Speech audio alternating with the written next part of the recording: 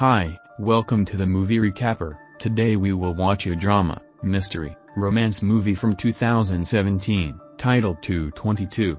Watch out, this is a spoiler content video.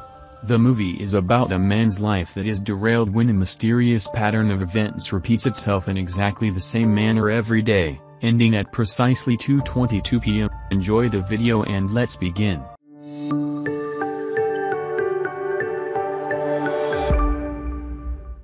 The film starts with a murder at the Grand Central Station, and then a man named Dylan Branson wakes up, and it was just a dream. He wakes with a start and progresses with his routine while watching news about a star called Hamlin that died out 30 years ago, but its light is reaching the Earth 30 years later, and that this supernova will have effects on the Earth and its inhabitants. Dylan is then shown on his way to work, riding a bike and heading to the Grand Central Station to take the train. He works as air traffic controller with a serious talent in visualizing patterns. After work, he goes to a club drinking with his co-workers and receives a ticket to an aerial ballet as a gift for his upcoming birthday. The following day at exactly 2:22 p.m., his world stops after he almost causes a mid-air collision of the two aircraft as he was actually attempting to avoid the mid-air collision, resulting in him being suspended from his job for nearly killing over 900 people.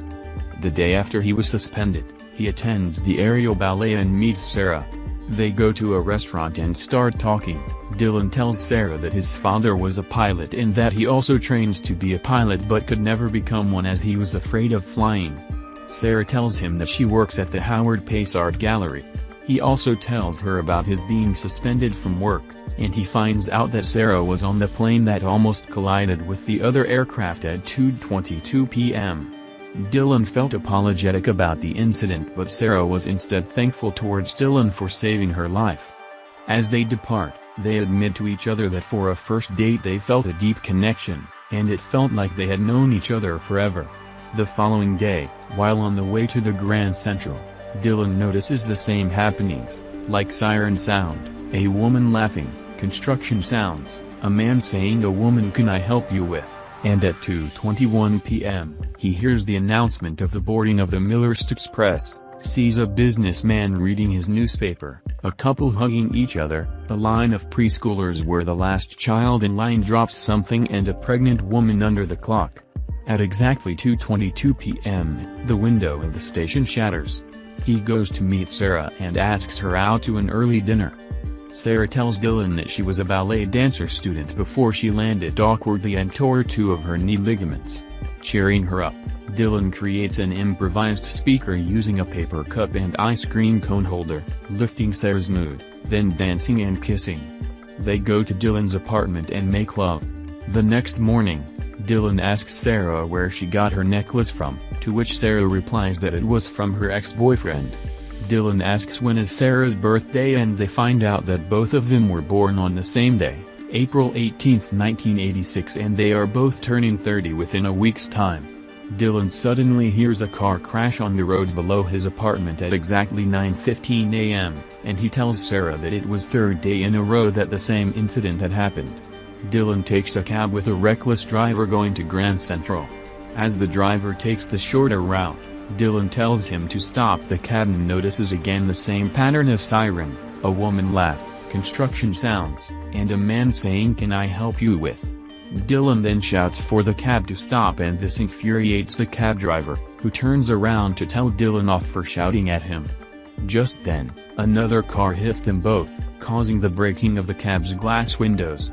Even though Dylan is injured, he goes to the Grand Central Station and sees the exact same pattern of events. He tells Sarah of these repeating patterns, but with different people carrying out the same actions. Sarah does not believe Dylan, but helps to clean his wounds from the car accident. Dylan goes home and starts writing all the events of his day starting from 9:10 a.m., like water drop, a bug dying, a plane flying overhead, etc., and realizes that everything has a pattern that's repeating itself. Dylan goes to the gallery looking for Sarah, and realizes that the gallery was having an exhibition with Jonas' art piece as the main exhibition. Jonas is Sarah's ex-boyfriend who happens to be the main artist of the gallery at which she works.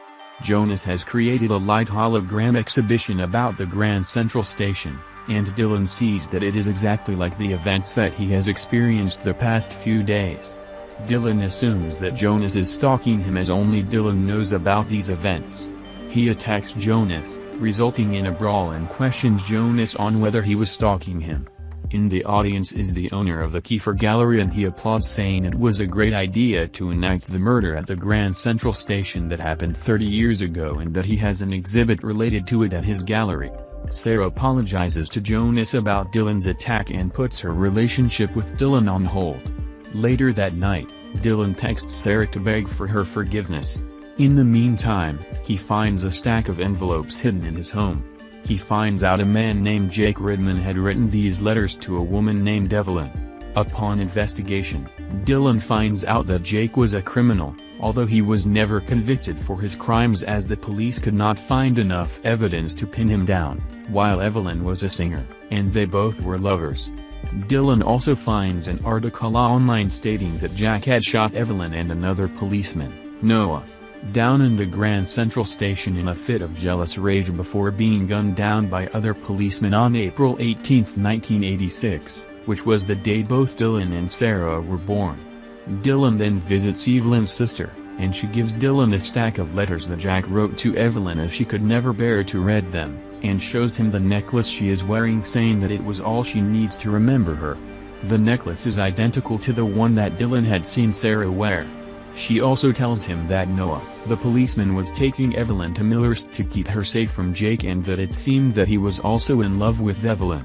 Noah goes to the Grand Central Station to buy a ticket for the Miller's Express, but is told that the service was terminated 30 years ago and now the train is known as the Poughkeepsie Express. At exactly 2:22 p.m. the chandelier crashes to the floor. Dylan connects the evidence and realizes that Dylan was Jake in his past life, while Sarah was Evelyn, and that he would kill her at Grand Central Station on their birthday, 18th of April at 2:22 p.m. He realizes that the pattern of events that has been happening was leading up to the day they both would die. He tells Sarah this and she does not believe him. As she tries to calm Dylan down, Dylan insists that they both should break up as he would soon kill Sarah, which he does not want to as he knows that they are soulmates. Dylan contemplates suicide, which was unsuccessful, while a distraught Sarah looks for Jonas in his apartment. Jonas offers to bring Sarah to Miller's to help her feel better about the breakup. The next day, both Jonas and Sarah's flight to Miller's gets cancelled and they have to go to Grand Central Station to take a train there. Meanwhile, Dylan looks for Sarah, and in the midst of it, he breaks into Jonas' apartment and sees that Jonas recognizes Sarah as Evelyn in his past life and that he was Noah. Dylan figures out that Jonas or Noah is obsessed with Sarah or Evelyn, and that Jonas or Noah had a gun with him and races to the Grand Central Station to see her. On his way he attracts the attention of the police and leads them there. At the Grand Central Station, Sarah realizes that the patterns Dylan saw were true and she tries to leave but is stopped by a crazed Jonas calling her Evelyn. He wants Sarah to admit that she loves him, while Sarah refuses just as Dylan arrives at the station. Jonas, seeing that Sarah called him there, gets enraged, and makes his way towards Dylan with a gun while Sarah sees the events unfold as Dylan had described them to her, and realizes that she is the pregnant woman standing under the clock. Jonas first points his gun towards Dylan, and then points to Sarah, saying that she'll never be yours, intending to kill her so that if he couldn't have her neither could Dylan. But Dylan shields Sarah just in time but himself gets shot at 2:21 p.m. The events from 30 years ago plays out with Jake or Dylan protecting Sarah or Evelyn from Noah or Jonas, and at exactly 2:22 p.m. Jonas gets shot by the police who have followed Dylan there. Dylan also falls in Evelyn's arms and momentarily closes his eyes, having visions of Jake and Evelyn being affectionate. Turns out that the Jake was framed for murdering Noah and Evelyn, as the police had wanted to save the reputation of Noah since he was a police detective.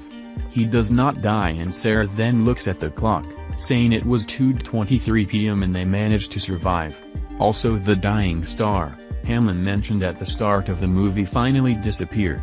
In the ending scene, it is shown that Dylan and Sarah are living happily, with Dylan having finally overcome his fear of flying and is now a pilot, and Sarah smiling affectionately at their baby in the cradle. Make sure to like and subscribe and turn on the notification bell to don't miss our last videos.